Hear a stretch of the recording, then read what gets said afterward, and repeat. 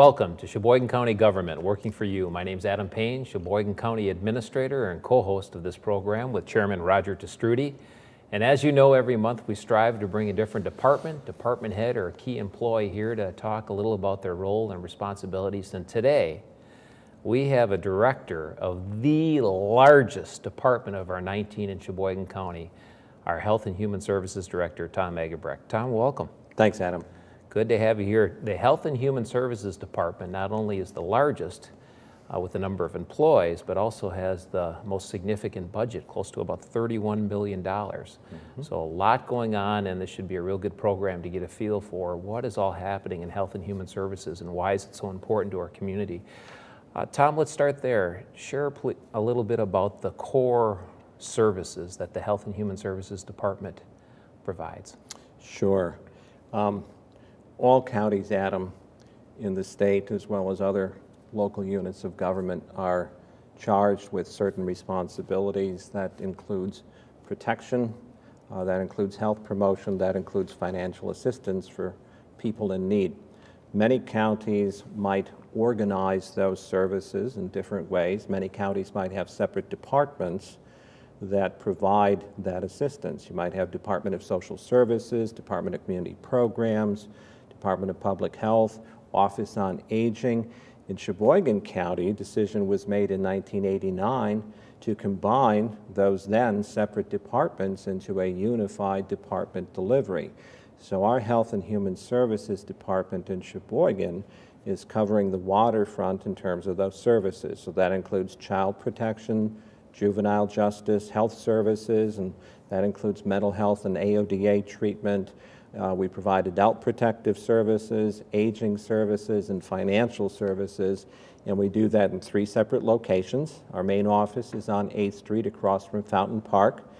We have an Aging and Disability Resource Center located at 650 Forest Avenue in Sheboygan Falls, and economic support is offered through the Sheboygan Job Center, which is at 3620 Wilgus Avenue. So we've got a pretty broad array of services, and that comprises about 181 employees currently. Our high water mark with employees was 204. We have 204 authorized on our table of organization, but we'll be entering the new year with 181. And like most units of government, we've tried to do more with less in recent years, and we've got a great staff. I'm very proud of them.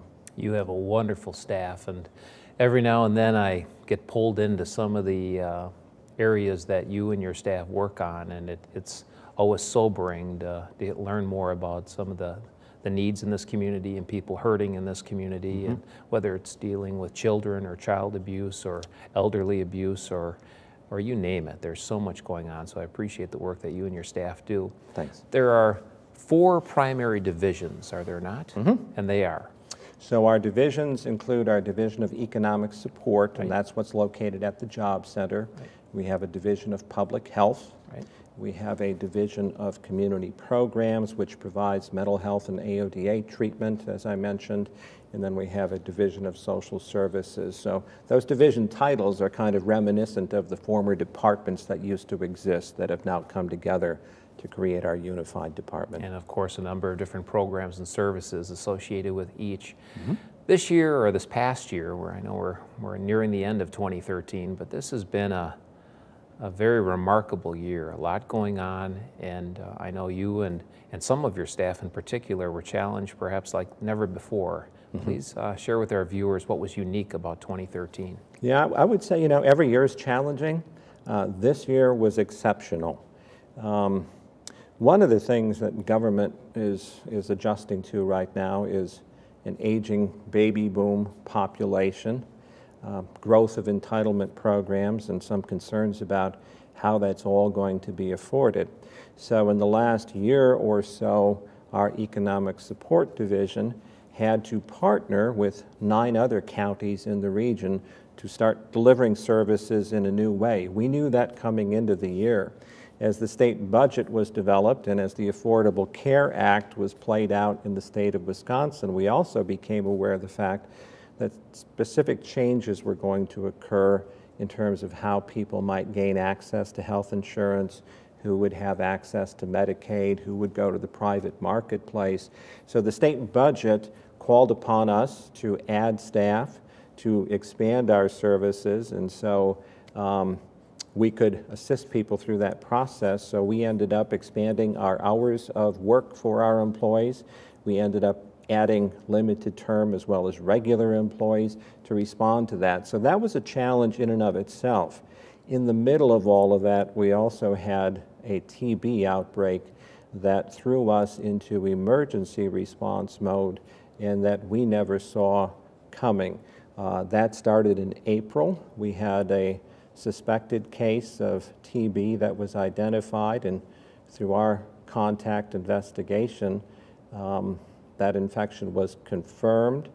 And not only did we have an active case of TB, we also learned that it was resistant to multiple drugs, which is a very, very difficult circumstance. And with that status, there was potential for transmission to many, many others throughout the community. So as I said, we were adjusting to changes that some of which we knew were coming, some of which we adapted to, and then we got thrown into emergency response mode, which ultimately involved our working with the State Department of Health Services, the Centers for Disease Control. We went through many, many contact investigations with community partners and businesses. We arranged isolation for the active TB where it was found, and worked diligently to try to contain that. And again, at the end of the day, it was a very, very challenging circumstance. We came through it in a good way, but required a lot of exemplary efforts, I would say, on the part of our staff to maintain and to contain. Tremendous collaboration. It was just outstanding, and of course the county received nice accolades from the state and federal level about how it was handled here. So kudos to you and your team. It was excellent collaboration. Let's take a step back a little bit. You know, I think most people probably read in the paper, heard on the radio that there was a TB outbreak here, but we may have some viewers who are wondering, well, what exactly is TB, and how do you get TB, and why was it here? What's a layperson explanation of what TB is? Well, tuberculosis is a respiratory infection. It occurs through airborne transmission. And when you say many people are not familiar with TB, I think that speaks to our healthcare system, our healthcare practices. There was a time in history where TB was a lot more prevalent than it is now. Rocky Knoll was built as a TB as a TB facility, center. Rocky Knoll, is Right. a perfect example of that. Rocky Knoll's early history involved serving as a sanatorium for persons with TB infection. So again, left untreated, it compromises immune systems, it creates lesions within the lungs, and ultimately can lead to death. And so while it has been largely eradicated in this country, it's still out there. It's quite prevalent in other parts of the world. And so we unfortunately ended up with some cases of TB this past year that were unexpected. And how large of an outbreak was it? We started out in April with notification of a singular case. This is actually an individual who had sought treatment from a number of healthcare providers for respiratory concerns, and ultimately she was seeking assistance for depression. And one can step back, and if you have a health condition that isn't resolving, you can understand how that becomes emotionally draining. At that point, and that contact actually occurred through our new Lakeshore Community Health Center. Right. Contact was made with our staff, our department, and with suspicion raised about possible TB. Our nursing staff initiated their own investigation, worked with healthcare partners, and as I said, that case was determined to be multi-drug resistant.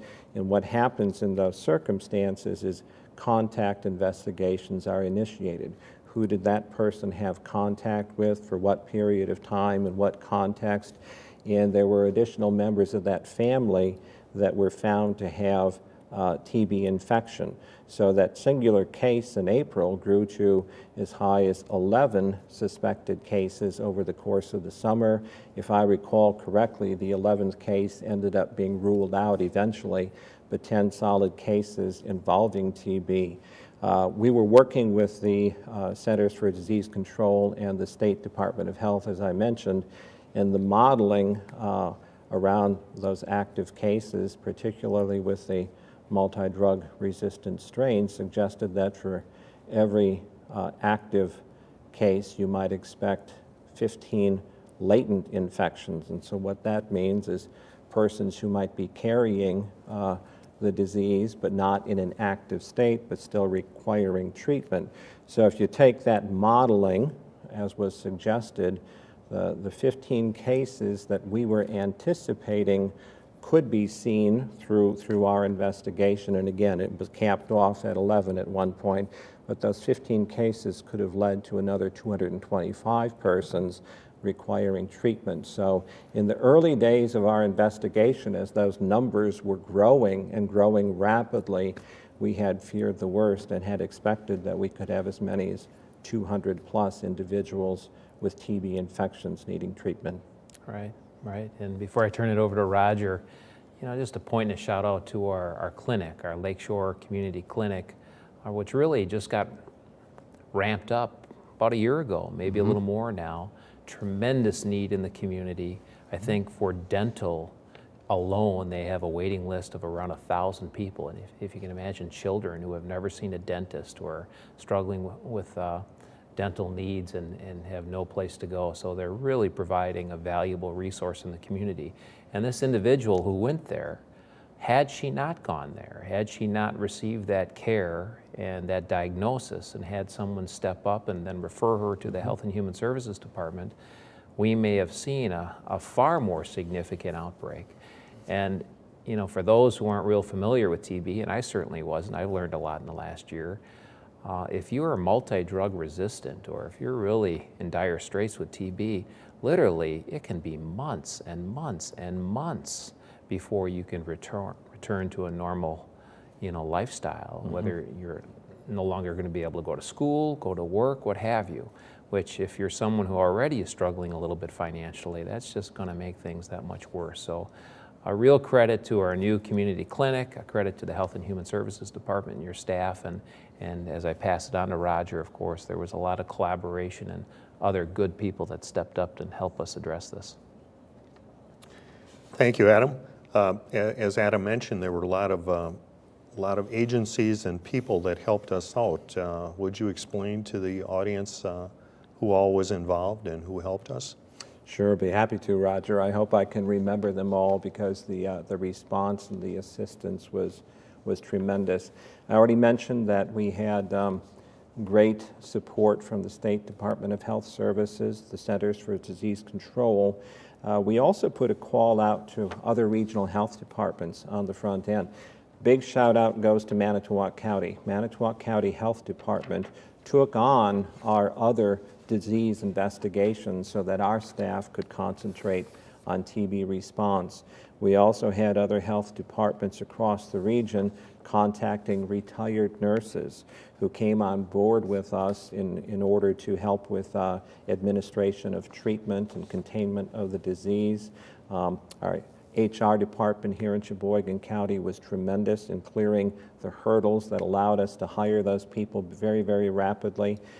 The county's emergency management director, Steve Steinhardt, played a key role. We actually activated an emergency operations structure, much the way any unit of government might do in a disaster circumstance, whether that be flood or fire, tornado, things of that nature. That structure was activated in this circumstance because of the magnitude of what we were dealing with, because of the risks that were involved, and Steve played a key role in helping activate that and coordinate that. Sheboygan Fire Department was involved and sat at the table with us. They did fit testing for those staff that had to go into homes where therapy was being monitored so that proper masks could be worn to protect those workers from contracting the disease.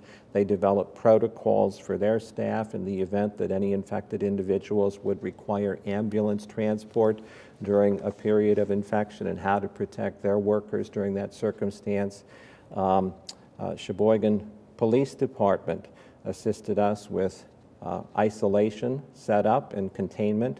When we discover active cases of TB that could transmit to others, those individuals are isolated in those circumstances, and the police department was tremendously assistive in helping with that.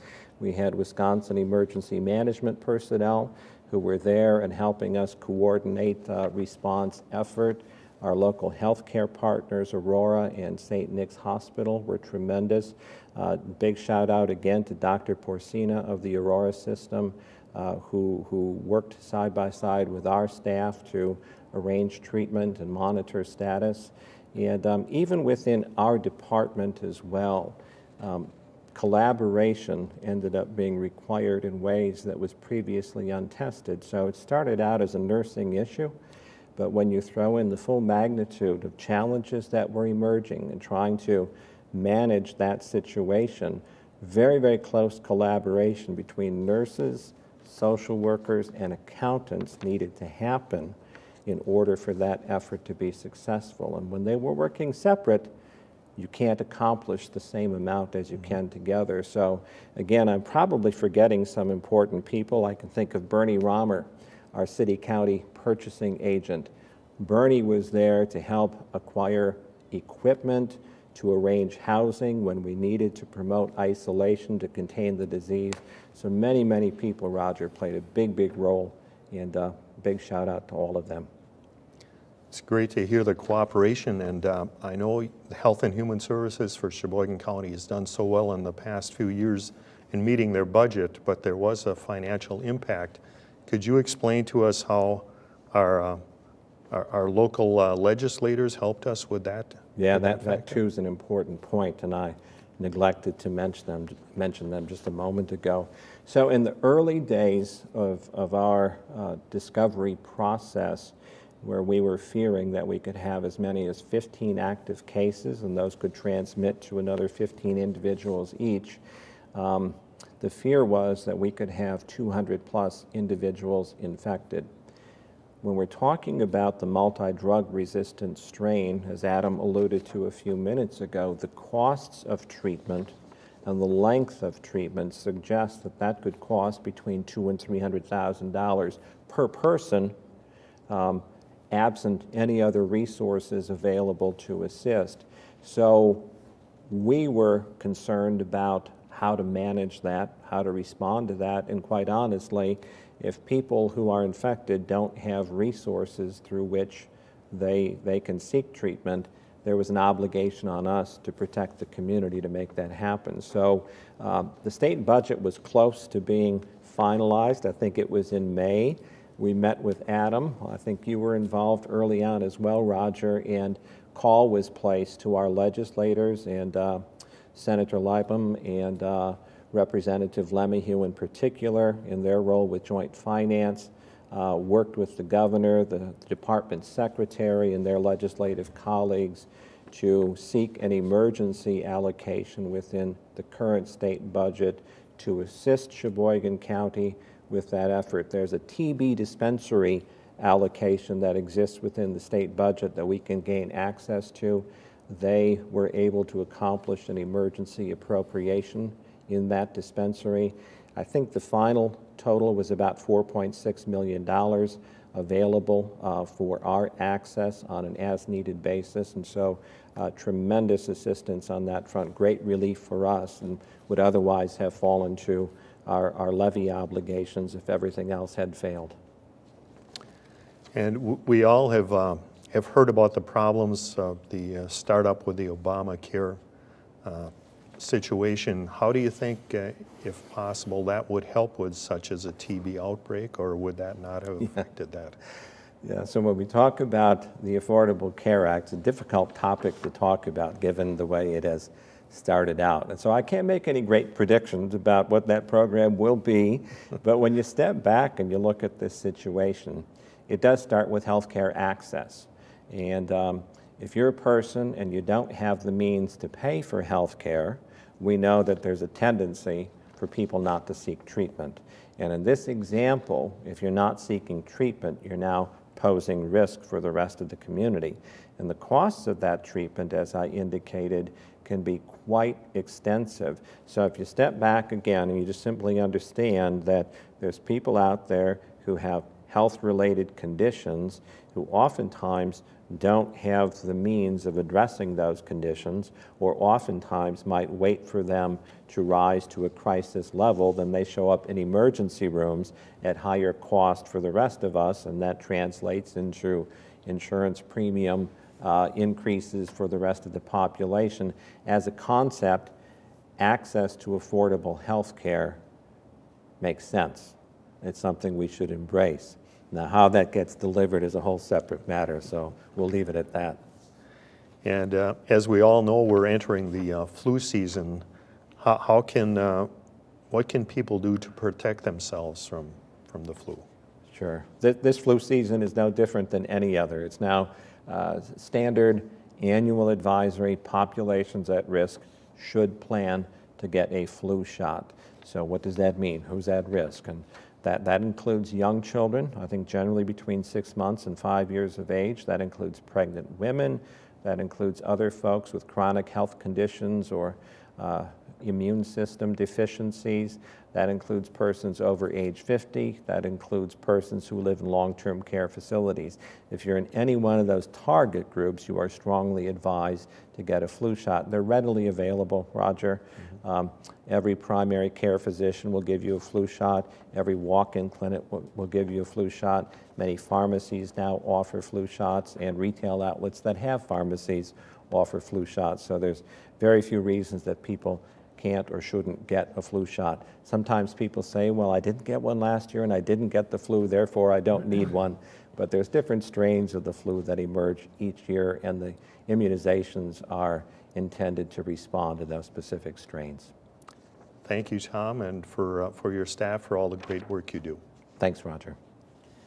Switching gears just a little bit, Roger and the County Board recently adopted a 2014 budget, and as you know, it's a lengthy process, and every department has a role in putting together a department budget, and it's all rolled into the final document. As a component of that 2014 budget, we have a 5-year capital plan, and we bond, and every year the board selects projects to invest in, whether it's road construction or putting new roofs on or what have you. And for 2014, as you know, there was a decision by the board to make an extensive investment in our Health and Human Services building.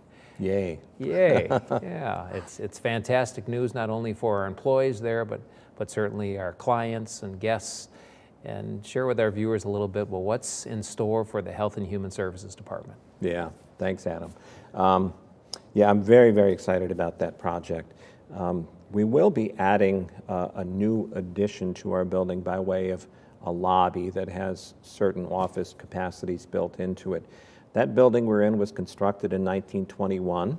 As many people know, it has served as the Sheboygan Clinic in its day. And as the clinic operated, I think the setup was probably fine. You had a different area that you would go to for dental work, a different area you would go to see your doctor, different area you would go to for immunizations. And within that kind of setup, different reception points made sense. Now with our unified department configuration, one of the main drawbacks of that setup is that we don't have centralized reception. We still have to staff 5 different spots in that building with receptionists. We don't have a waiting room large enough to accommodate the visitors that we see on a daily basis. There's actually about 250 people that we see on any given day that come to us for various services, in a lobby that can accommodate about 6 or 8 folks any point in time. And oftentimes people entering the building have to trip over those who are otherwise waiting in the lobby in order to get into the interior space. So we'll have a new addition.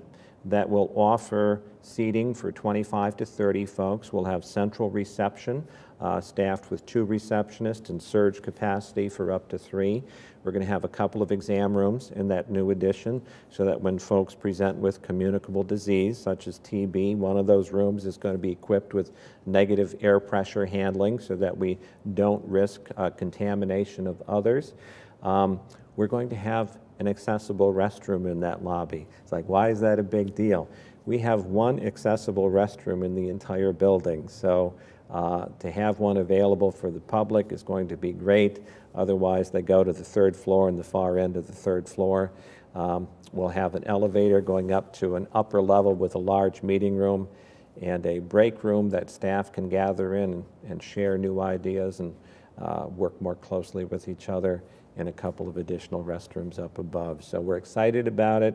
I think it'll be tremendous for the people who need services from us. I hope that we can open it up for the community use in general, and it's very, very great to see. Appreciate the support we received from you as well as Roger in moving that project forward. As you said, 1921, it's a grand old building, but it was time for some improvement. So my compliments to you and your leadership on raising awareness to the needs and solidifying support from the county board. You did a wonderful job with that. So looking forward to seeing those improvements made. We only have about 2 minutes remaining, but 'tis the season. We are going to be entering the holidays here soon and cold weather, and with cold weather, for some people in this community, that can make things pretty difficult, especially if you're struggling financially with paying those utility bills or need to rely on food stamps, what have you. So economic support, one of our 4 divisions, certainly provides some services in that area. If someone's in need, or you know someone's in need during the holidays or during the cold winter months, where do they go to get some help, or where do they go to get information? You can get information online for those folks who have access to a computer. Simply do a search for Wisconsin Home Energy Assistance Program, information on eligibility, etc. To apply, people can call our main switchboard number, which is 459-3207. 459-3207. Correct. Very good. Well, thank you. I hope you got a feel for some of the very, very important work that the Health and Human Services Department does, the programs, the services. I think countywide we have about a $126 million budget, and as I mentioned at the onset, $31 million to support key programs and services in Health and Human Services. When I think about county government and the role that Roger and I have, and having kind of our hands on all 19 departments and having some oversight and leadership roles, but there are some key departments, they're all important, but there are some key departments that really are providing critical services, life-saving services to people in this community. And without question, it's Health and Human Services. It's certainly our Sheriff's Department. And again, there are many other important ones, but Health and Human Services tends to pull at many of us because of just how important it is to give that helping hand and get people back on their feet, or in the case of a TB outbreak, make sure that the rest of this community is safe. So thank you again for joining us today, Tom, and the important work that your staff do.